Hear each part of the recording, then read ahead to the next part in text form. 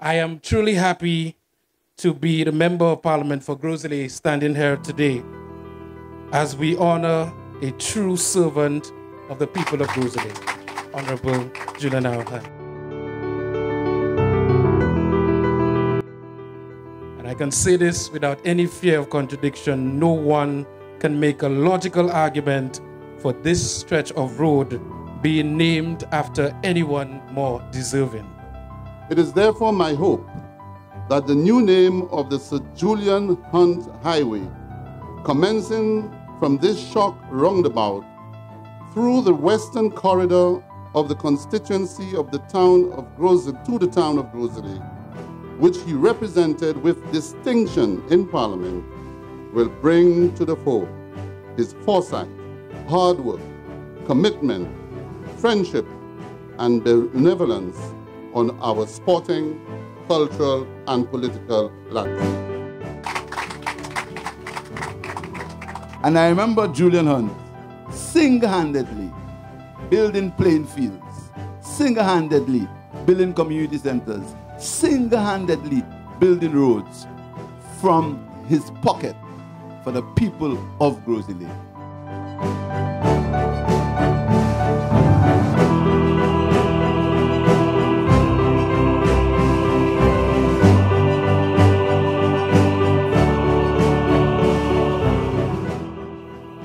It is with deep humility that I come here today to accept this recognition of the Groseley chapter of my journey in public life.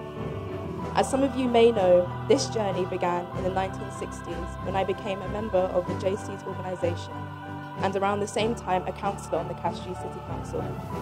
And it progressed from there to Groseley, the constituency I represented in Parliament, for 10 years from 1987. That period of working for the people of Groseley has been one of the most rewarding of my life. It was a period of wholeheartedly giving service and assistance to all in Groseley, the mothers and fathers groups, the sportsmen and sportswomen in Grand Riviere, Moshi and Groseley town, the fisherfolk, the farmers, the vendors and business people. It was a period of forming friendships that have not withered away with time. It was a period of witnessing the growth of Groseley from a new town in 1985 to the major tourism centre of the island by turn of the century. It was an honour to have played a role in the development of the constituency. And I learned that in giving unflinchingly to your fellow man, one does indeed receive, as the good book says.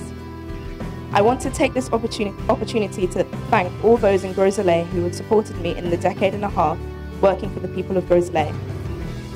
If the support of the family who formed the JR group of companies was essential to my ability to represent Groseley and lead a very active public life, then the support of my personal family, my wife and my children, were vital for my life of public service, whether it was in politics, in cricket, diplomacy and business.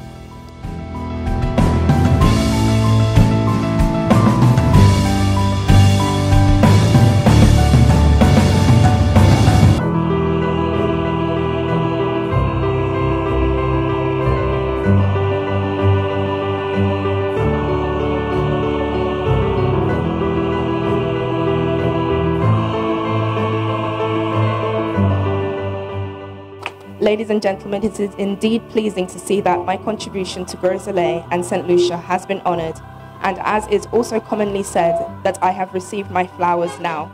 Once more, it is with deep humility that I accept this high honour bestowed on me, and I thank all who made it possible, and all who accompanied me on the journey that brought me here today. Thank you.